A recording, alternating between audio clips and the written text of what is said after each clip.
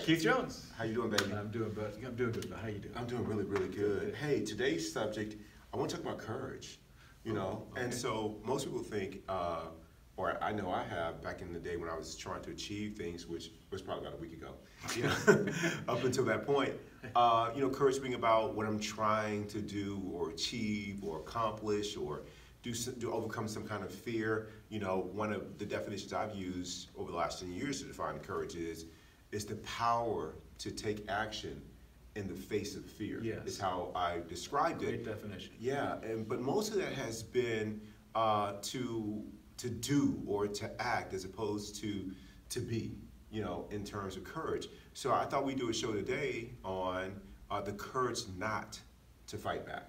Okay. What do you think? I think it's an excellent topic. I think that judging when it's time to fight back and when it's time not to fight back is an important distinction that we all need to learn, especially for men. I think men have a tendency to fight when they don't need to fight, to take action when they don't need to take action, when maybe listening is more required.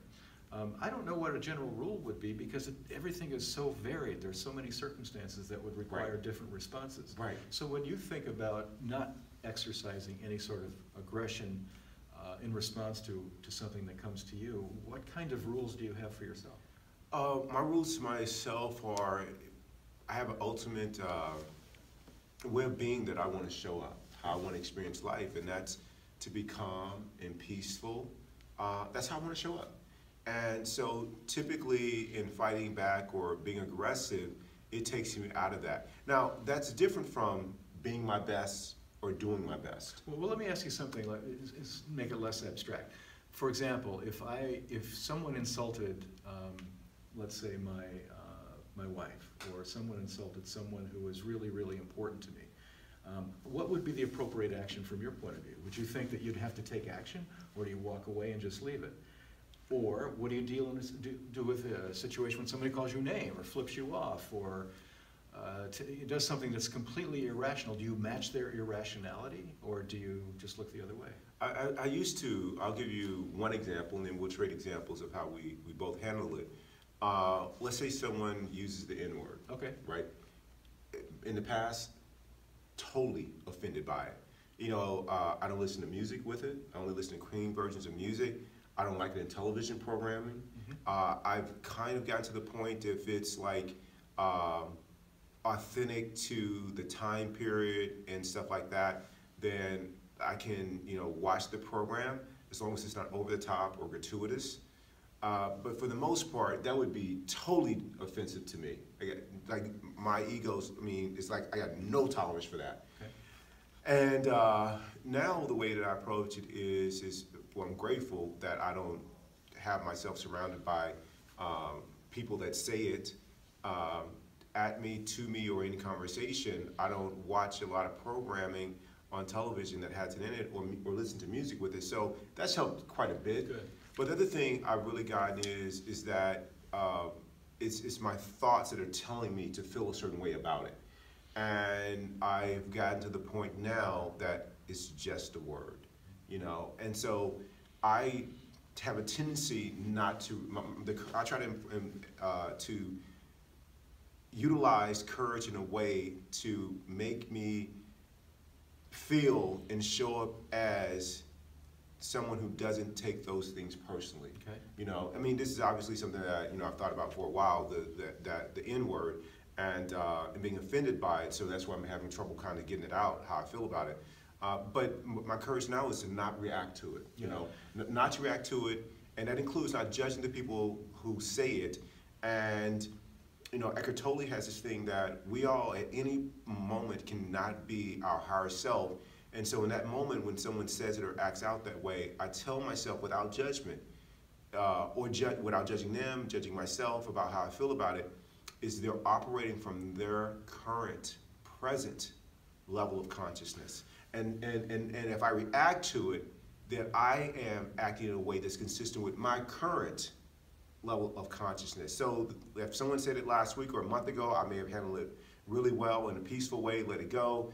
But if someone says it today, my consciousness may have changed and I'm more agitated by it. So I come back to what is the level of consciousness that I want to employ at this very moment that keeps me peaceful. If I can get to that quickly, and that's a lot of practice, but if I can get to that quickly, then I will have no reaction, not judging the other person and not becoming angered by it. I like how you worked in the idea of the higher self too. I think that's really important and we lose track of that.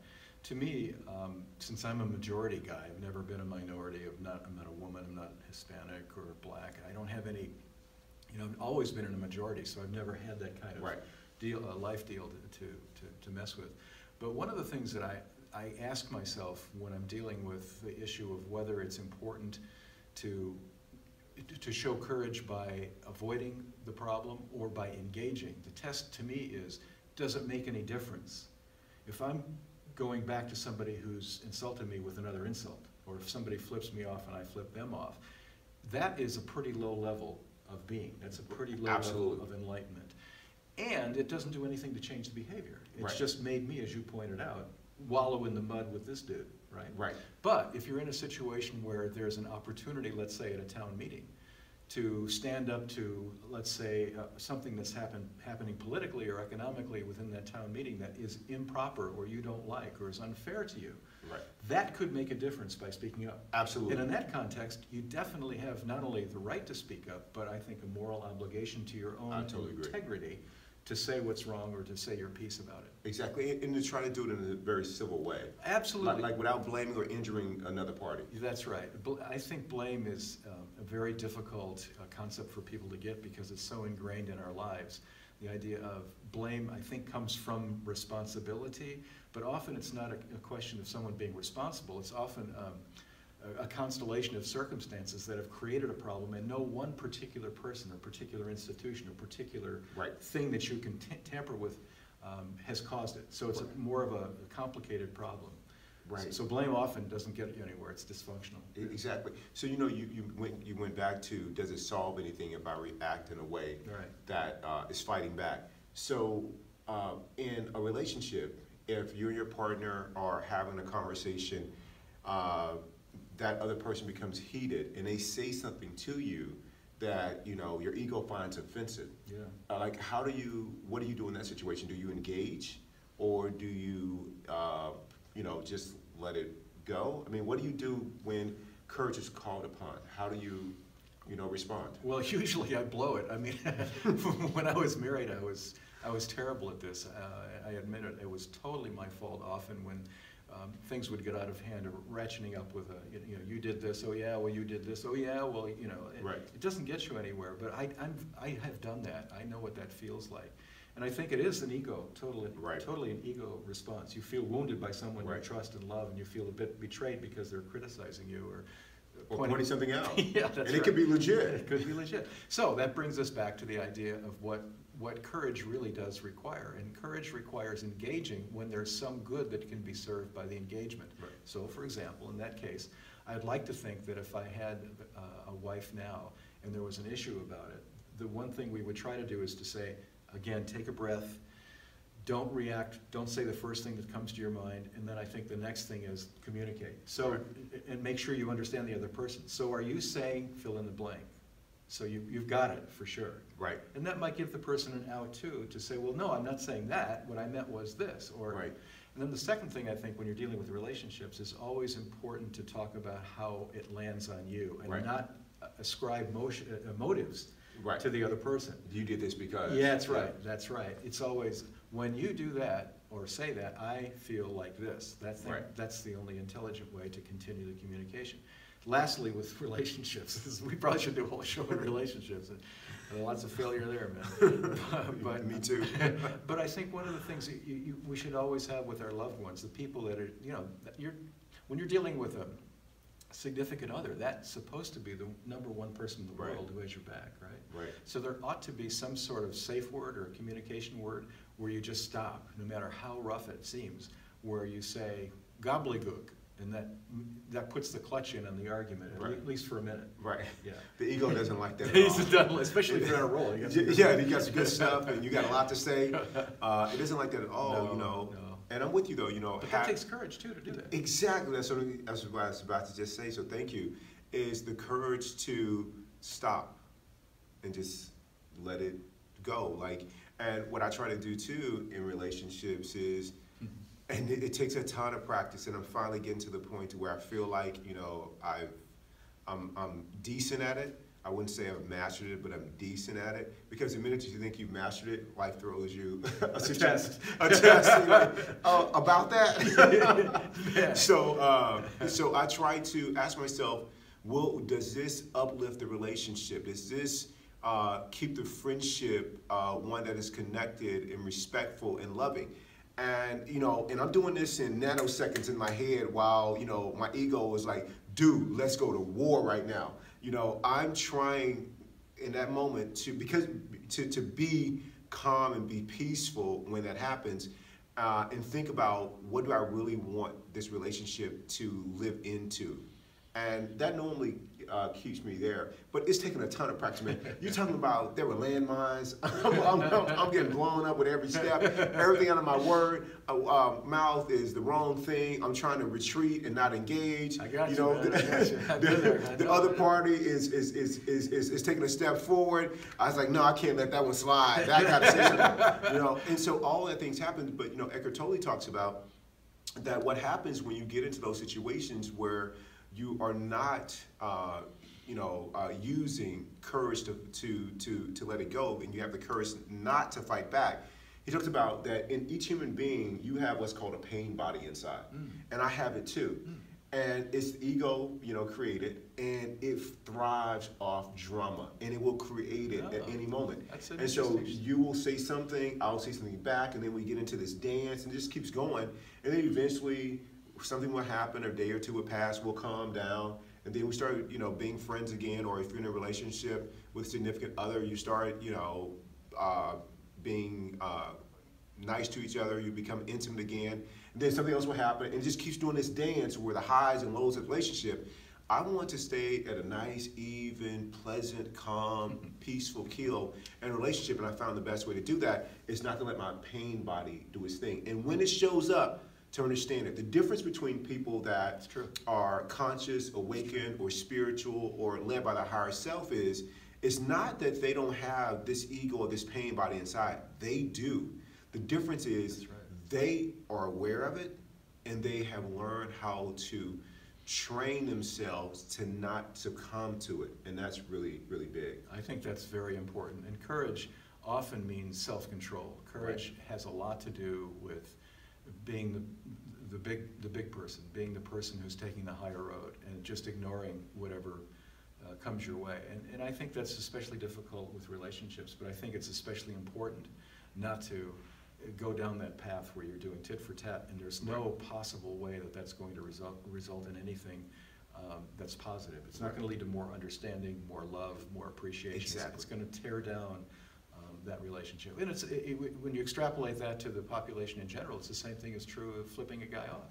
Right. It does not solve anything. So in those situations where it's an ego base with no upside, you have to let it go, and you have to just disregard it and note that it is powerful, and congratulate yourself for exercising your power not to do that. It takes more courage. Right, and a lot of people I found won't understand that kind of response to situations.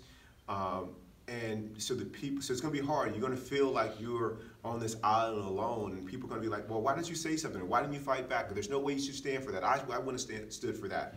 And really, it's the people that are peaceful that are really your mentors or your teachers around you. And we can all be teachers to each other. You don't have to be the Dalai Lama. You know, you don't have to be Mother Teresa to be peaceful. All of us have that in us, and we can do it. And so I'm learning and practicing, trying to tap into it. And I'll tell you an interesting story that before you do it, just one little footnote to that, and that is that what you've just described, Keith, I think is especially difficult for males, especially if you're in a macho situation and it's mano and mano, one guy against the other guy, even though it's the stupidest ridiculous fight. It's not about the fight. It's about supreme power. It's about who is the dominant male. And that's in our biology and reptilian brain. Right. So for men, this is particularly critical, to be able to feel that you have courage and not engage. Right. Difficult, yeah, but high level. Yeah, men physically, you just feel like you want to That's our world. Yeah, exert yourself in that way. And I think for women and for men, I think to do so verbally, Yes, that's right. is really big too. I know a lot of guys who will say something back, or you got to have the last word. My hand is up. And I also know women who are the same way. And so I want to give an example of how you've shown the courage not to fight back in the situation, and I'll give an example. But before that, I'll tell you this interesting story. Yeah, please. Okay, so again, one of the podcasts I listen to every morning, there's a Zen master who's living in this village. And all the people in the village really, really respect him. And they come to him for guidance and for wisdom, and he shares it freely. He's peaceful, he's calm, that's his path, and it also includes a being of service. So there is this young teenager who comes to the Zen master, and she seeks some advice. He gives it to her. Now, behind the scenes, she's in a relationship with a local village boy, and she becomes pregnant. Her parents finds out, and they're upset because it's a village that doesn't like, that looks down upon you having premarital sex and having a child that there's no father. Right. Okay. Right.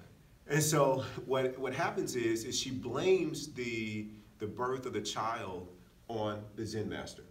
And so the family gets the village all riled up. They go to the Zen master. They give the Zen master the baby, and they give him a dressing down for taking advantage of their daughter and for being a person who has low morals and no values.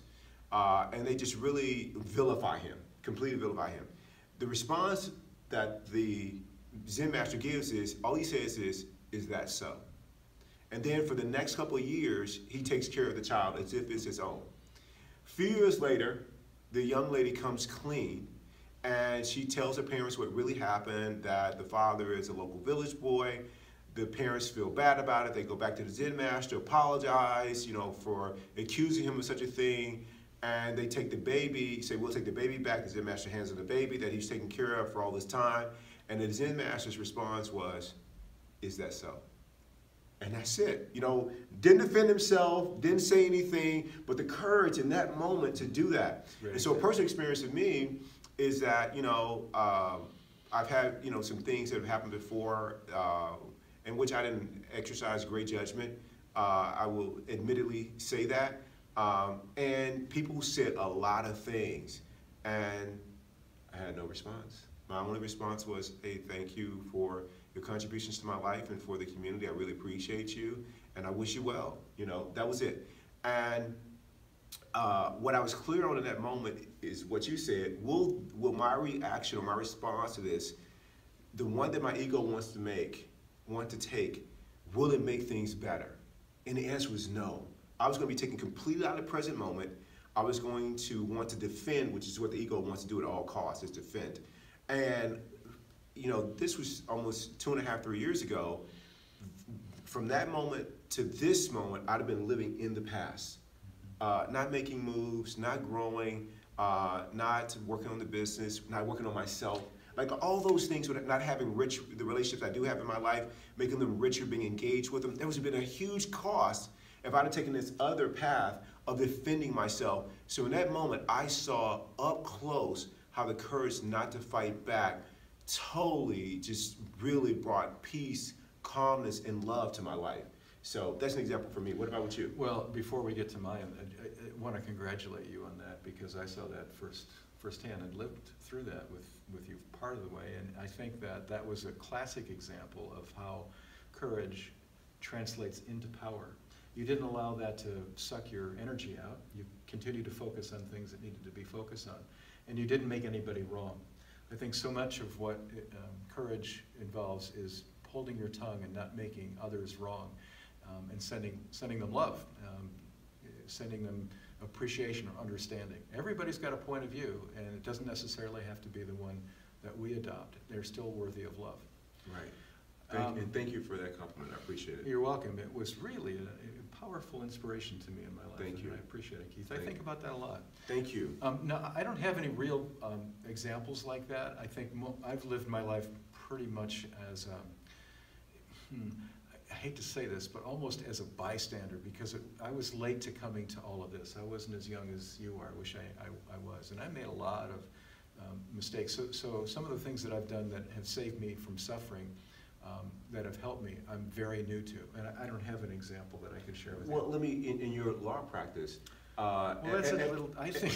It's kind of different, but if a client says, you didn't do a good job enough for me, or you didn't do this, or a client says, hey, why didn't you call me back, or whatever, whether it's trivial or something big, how do you have the courage not to fight back? In the relationships you've had since divorce, how do you, if your partner accuses you of, you're not showing up for me the way I want you to show up, or how do you not fight back in those instances or defend yourself? Well, the first thing I try to realize is that it may not be the words, it may not be the issue that they're even talking about. It may reflect something inside of them that's more important. For example, the client is that's irritated because I didn't call them back, maybe about, you're not letting me know enough about this case, or I feel like this is too ambiguous for me to trust you any longer. It might be a trust issue, so I try to explore a trust issue with them. Wow.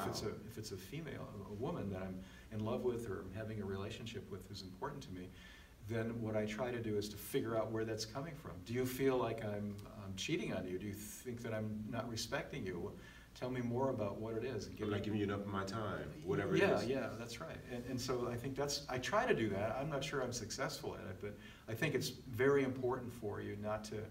It's like the Zen guy. What's the point of having a stake in it? If somebody else is suffering and you have respect or a relationship with that person, find out why and see if there's something you can do. I'm not advocating letting people run over you. That's not what I'm talking about. I'm talking about making sure that if there's something that has occurred, that you have a choice to either act out or not. And the acting out will not get you to a higher level. And there's no change that would come that would be positive for either the person who's making the claim or yourself. What's the point?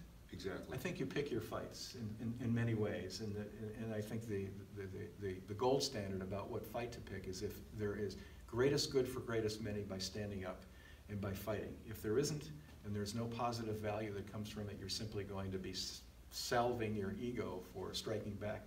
You're on the wrong path. Yeah, and I think you made a great point that we can kind of wrap this thing up with, is that the courage not to fight back doesn't mean that you take everything lying down. It's just you're just calm and peaceful in your response to some things, and not taking action is also a response. And so something trivial like you pay for a hotel room on vacation and the room isn't clean, or the bedding hasn't been changed before you checked in. You don't have to get irate about it, upset about it. Just make a phone call. Hey, listen, the bed wasn't changed. Can you have someone come up and change the bed? That's right. It's totally peaceful, totally calm, and things like that. And you can choose to, if they won't do what you want them to do, or your, I think, really reasonable request to have the bed changed, or talking to a friend or significant other for them to consider a different point of view. If they won't do it, just let it go and just go like, okay, we'll switch hotel rooms, or why don't we change topics right now, or why don't we take a break, and we'll revisit this, and come back hopefully in the spirit of lifting our relationship up. And so I think those are some of the things that can help you, use the courage not to fight back. Those are really great points, Keith. I'd add one thing that we haven't even talked about, but I think it's very important, and that is a lot of people who struggle with this issue, always wanting to fight back, always wanting to stand up for themselves, always wanting to make the other person wrong or have a point of view that's heard, regardless of whether it's important or not, or a higher good is served, or they're wallowing in the dirt, or they're not accomplishing anything. I think part of that comes from this terrible habit of taking things personally. The more you take things personally, the more you're going to suffer. Traffic doesn't care if you miss your appointment, right? And the doc is doing his best to see the 15 people ahead of you, but you're waiting an hour. I mean, those things, countless examples in our daily life, you can't take it personally. I just think if you take things personally, you're going to suffer a whole lot more. Forget about whether it's right or wrong. Just, is this going to create suffering for me? Right. Yeah, it is. Well, then don't do it. Don't do it. Simple as that. Yeah. So that's today's show. Again, it's the courage not to fight back. I think that if you follow some of these steps or tips that we talked about here, I think you'll really find that it helps, you be more peaceful and calm and connected with your loved ones, with your colleagues at work, and with yourself. And if you have any tips that you'd like to share with us, please leave them in the comments so we can learn from them. Absolutely. This is all about people helping each other. And we're just two guys talking, and we have a very tiny view of all the things that have happened to everyone. So we would like to hear from you. And this is great fun. We do hear from you, and it's really helpful. And it helps us sort of guide and customize what our next show might be about. Absolutely. Thank you, Rick. Thank you, Keith. All right, I love you, buddy. Thank you.